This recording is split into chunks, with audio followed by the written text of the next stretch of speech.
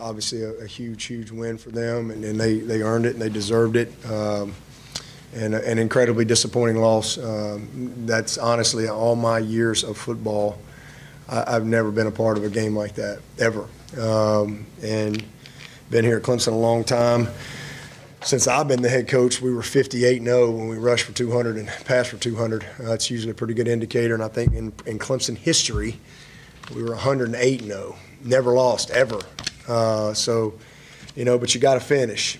You got to finish. Obviously, this is incredible disappointment, you know, again, for the start of the season. And there's, you know, people are going to see the score and you know, make a judgment on our team.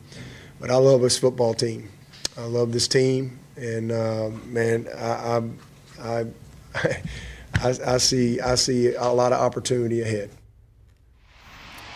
And I see an opportunity to talk some more Duke football. For that, we bring in Chip Patterson, waking up early with us this morning. And Chip, we saw the score and the game, so it seems like it's fair to make judgment of Clemson here because it was miscue after miscue. Now going back for them to last year, they have 3 losses in their last 4 games. What do you make of the Tigers right now?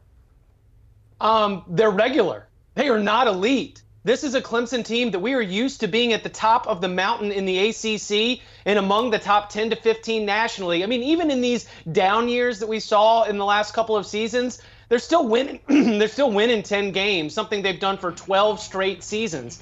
But they were out there against this Duke team, and they did not look stronger, they did not look faster, and they certainly were not executing better than the Duke Blue Devils. When you look across all of the offensive drives, 2 red zone fumbles, 2 missed field goals.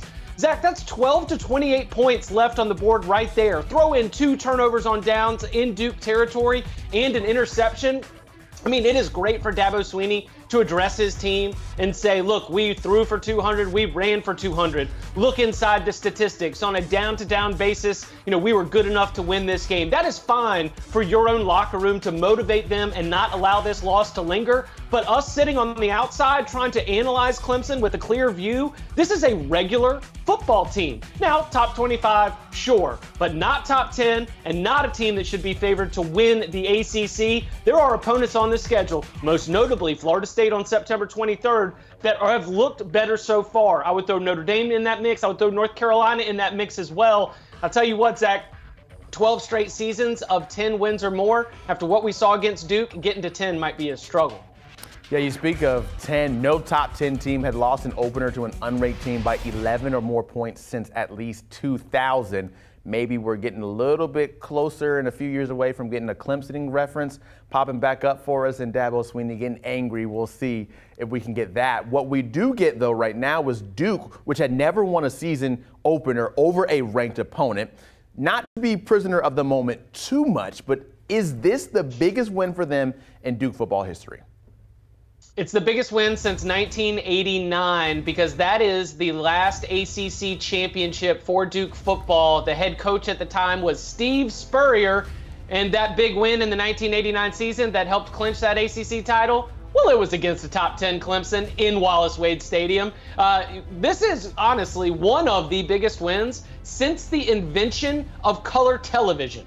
Duke football had its heyday in the 30s and 40s, but this is a spot where Duke is going to look at the moment, and this is affirmation that what we saw last year was not a fluke, because everyone saw that Duke was able to beat up on the bad teams in the ACC, but with the new scheduling format, we looked at a schedule that's going to have Clemson and Florida State and Notre Dame and NC State and Louisville and, of course, North Carolina. We said, whoa, this Duke team might be better with Riley Leonard, another step forward, so many players back from that 9-win team, but that schedule's too tough. They could be good, Zach, but they'll probably only win 6 or 7 games.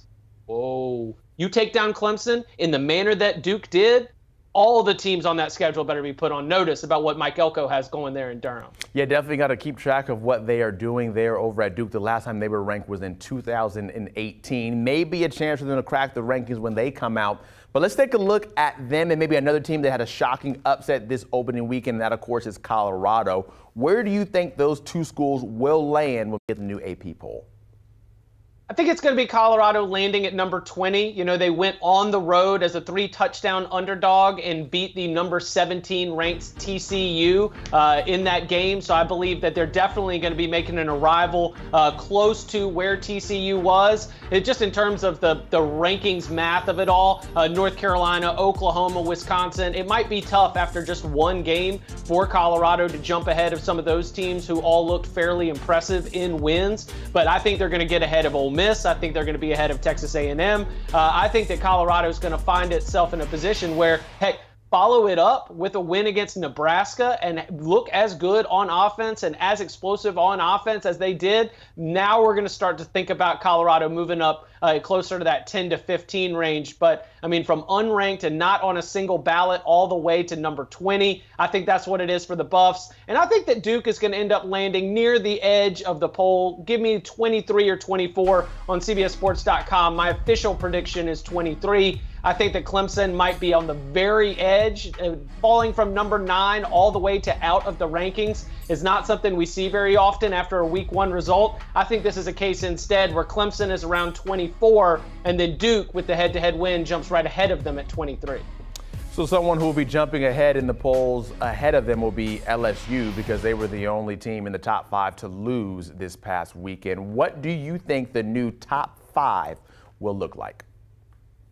I think that there will be a reaction to Florida State's win where the Seminoles are going to jump from number 8 up to number 5, that spot that was occupied previously by LSU. I think we'll see a swap of 3 and 4 from what it was in the preseason ballot. I mean, the voting points between Alabama and Ohio State preseason were 1,400 to 1,398. That is a razor-thin margin. And with what Alabama did, Jalen Milroe looking fantastic with 5 touchdowns compared to Ohio State, only able to get 23 points on the road at Indiana. I think more than a couple of voters will switch their opinion. No change at 1 and 2, Georgia and Michigan as expected.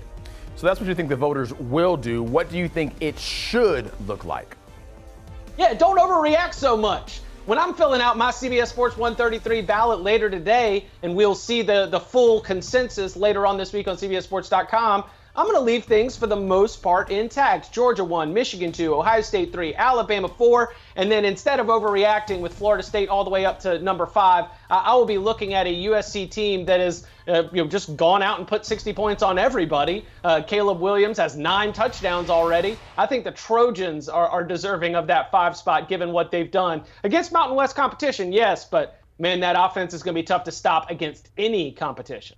Chip Patterson tapping in after an eventful week 1 of the college football season. Thank you so much, Chip. We appreciate you for your time. You can always hear him over on the Cover 3 podcast. Make sure you check them out. The gang in their latest episode, they're talking Florida State, LSU, some clock rule changes, ACC expansion, and a lot more. So tap in, like, subscribe.